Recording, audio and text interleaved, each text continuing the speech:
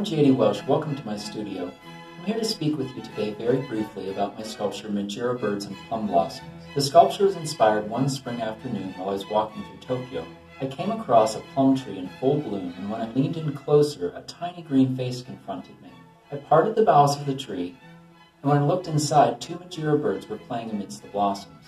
What many people don't know about spring in Japan is that about 2 to 3 weeks prior to the iconic cherry blossom festivals, the plum trees come into full bloom. For me, the blossoming of those plum trees became the true harbinger of spring coming to Japan. To be a member of NSS, my very favorite part is the simple knowledge that my pursuit of excellence within my field is both understood and appreciated. To have that company and the conversation upon the road has truly become invaluable to me. Thank you so very much for joining me today. My very best wishes to you and to yours.